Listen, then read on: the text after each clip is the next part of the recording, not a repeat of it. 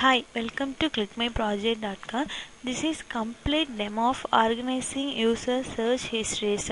Users are increasingly pursuing complex task-oriented goals on the web, such as making travel arrangements, managing finances, or planning purchases. To this end, they usually break down the task into few code-dependent steps and issue multiple queries around these steps repeatedly over long periods of time. To better support users in their long-term information quest on the web, search engines keep track of their queries and clicks while searching online. We propose the problem of organizing users' historical queries into groups in a dynamic and automated fashion.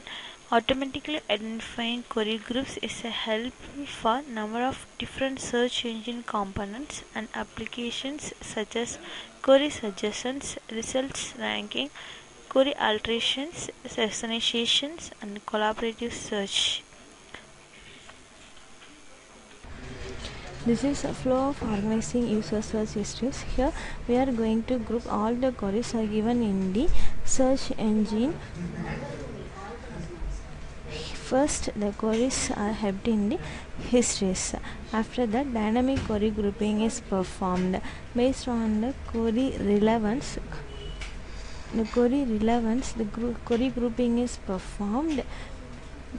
First, we are going to calculate the similarity between the current query with all the queries in the search histories.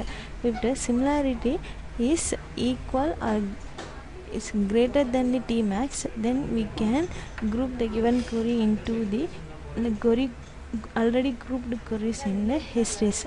If it is not matched with the queries in the user search histories, then it is considered as a new group. Based on this way, we can provide optimized solution to the users. This is complete demo of organizing user search histories. First, registration process is done. Name,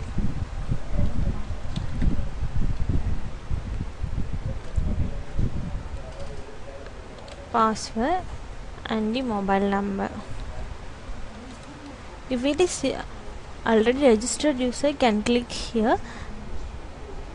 First user is registered, then can log in here. Login is completed. If username and password are valid, then they can perform searching process. Here can enter any object to search. For example, book.